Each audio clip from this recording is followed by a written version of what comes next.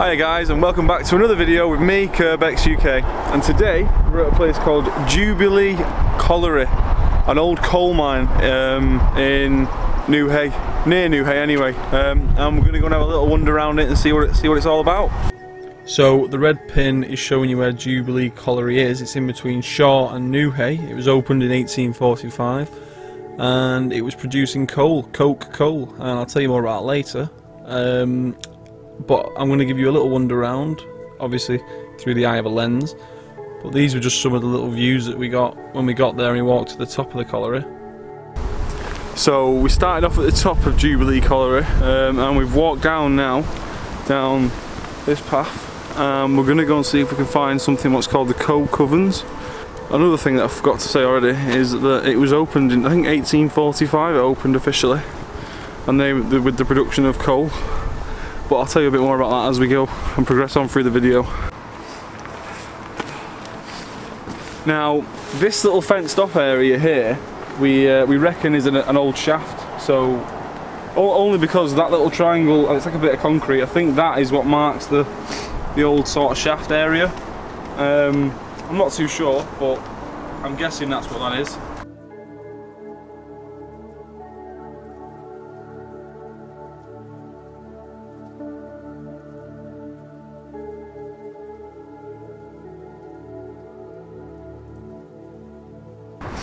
So guys, we've now arrived at what's called the coke ovens, which is where they used to heat up the coal to treat it, to get rid of impurities and stuff like that. I'm not too sure why they did it. I'll try and research that and find out why they did it.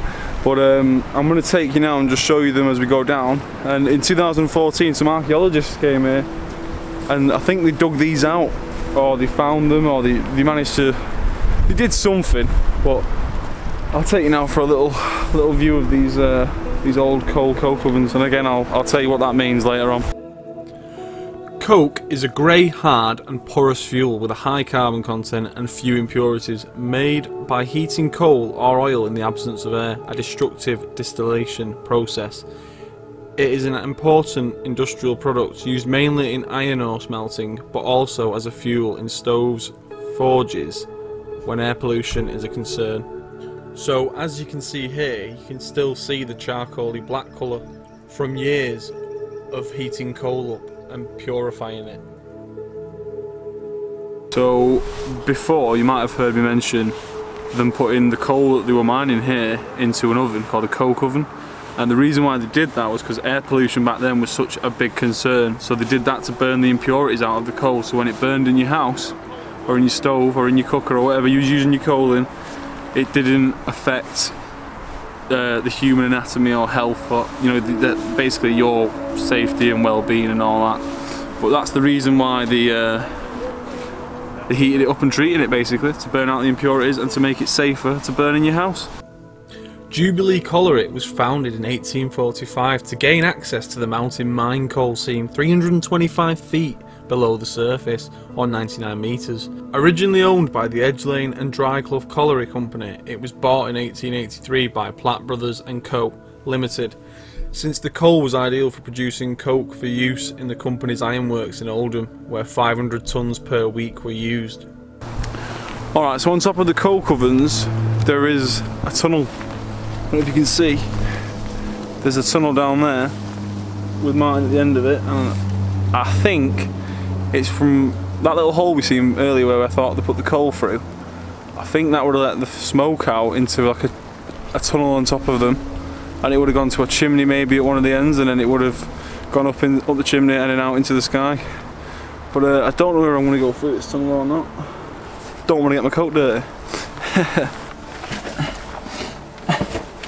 So I think this might have been, at one point, from the coke ovens, there was like a hole above the back end of it, and I think that's where the fumes would have come inside to this little tunnel or chamber or chimney, and it would have gone either one way or the other towards a chimney stack, and that's where it would have been released, because it's very, very, very blackened along the tops and the sides of this tunnel, and I definitely don't think people crawled through it.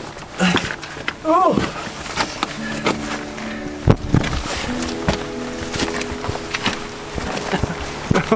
Wow.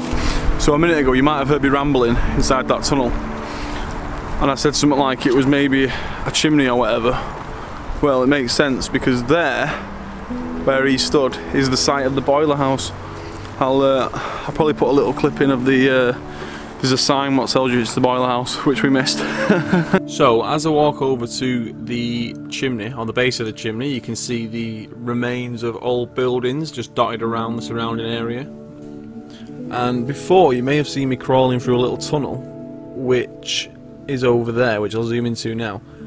That would have been connected to this chimney, which was part of the boiler house. So you can try and understand how big this chimney base was. For a bit of scale, Martin stood in the middle and you can see the actual ring of the chimney going round. It was big. Now, this particular place is quite a, it's like, if you look at it from a map, it's like a key shape sort of type. The way it's shaped, as in like, you know, on the land, it's sort of like a key shape. But all around, wherever you look, there's remnants of buildings and old structures and whatnot. But it's a great place to come because just think of how many people would have worked here, slaving away just to make money to feed the families and stuff. And nowadays it's become picturesque and quite a nice little nature reserve, which it deserves that, if anything. So a moment ago we were stood down there, we've come up some little stairs there, and I want to show you another. I think it's a shaft, a marked shaft. I'll just show you. They're all fenced off, obviously. Probably because they don't. That little thing there signifies that this is like a shaft, and basically don't go in there and walk around. But it probably is alright to walk on, but I wouldn't. Don't tempt fate. But it is. When I say before, I said key shape. I mean like, so on a map it's like that, and then it goes back down there. I'll probably put a picture in so you can understand what I mean. But Martin's just over there. That's them buildings. I just wish I had all the pieces to the jigsaw so that I could piece it together and see what it looked like when it opened in 1845. Some more history about Jubilee. It was linked to Park Colliery around 1866. By 1891 it was down to 324 yards, and in 1897 the upcast shaft was started. In 1922 it was connected to Butterworth Hall pit by the Jubilee tunnel, but this pit closed in 1928, so the tunnel was walled up and the flooded pit was sold to Oldham Council as a water supply. Jubilee was worked by the famous Platt brothers for most of its life, who also owned Moston Colliery. It finally ceased production around 1932. Apparently it was one of the wettest collieries around at the time. It had a huge battery of coke ovens. The only building still intact today is the substations on the entrance as you enter. A very interesting feature is the flue from the coke oven, suggesting the heat generated was reused to heat the mines and boilers. Now, this is probably one of the most detailed pictures I've found of Jubilee Colliery, and if you look where this black X is, that's called the Jubilee Inn, and I have a picture of it. Now, the reason why this was located so close to the colliery is because the 170 plus workers who worked there fancied a beer after work, and where else better than the Jubilee Inn. So the colliery is just over there. You've got the Rochdale tram line just there, and then we're now walking along a little wood, not a wood, I was going to say a wooden path there, I don't know what I'm on about. We're now walking along like a dirt track, which we're going to go and have a look at this mill at. I'm not too sure what the mill was actually used for, but we're going to go and see if we can get in and have a little walk around. Be great.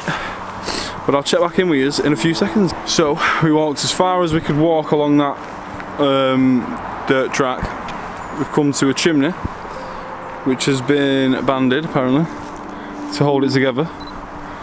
And then there is an old mill behind us as well, which I'll show you in a second. Looks good, that chimney in the background, doesn't it? Do you not think? But anyway, so I'll show you the front part of this mill, which is, as you can see, it's all there. Now behind me is someone's house. Surprised they've not come out yet saying, oh, a kerosene tank. Some sort of abandoned bathroom type looking place. Should we go inside and have a look, see what it's about?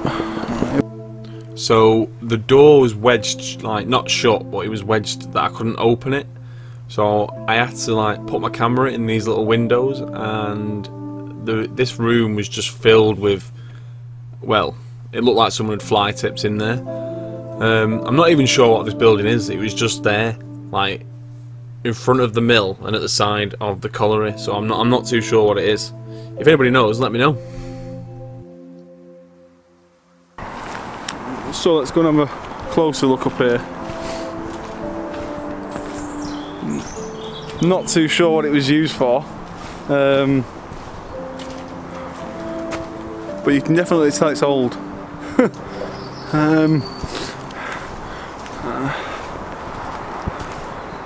This is probably the best bit here now. Oh my god.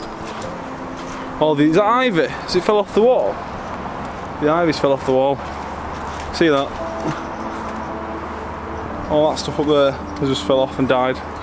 And then, if we keep going, got these two garage doors, and then by the looks of it, loading bay things at the top.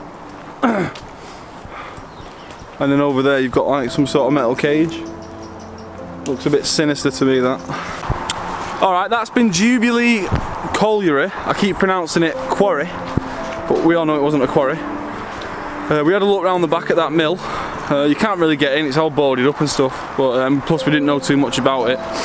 But I think this is probably going to be the end of this video. Hope you enjoyed it. Like, share, comment, subscribe, and I'll see you in the next one.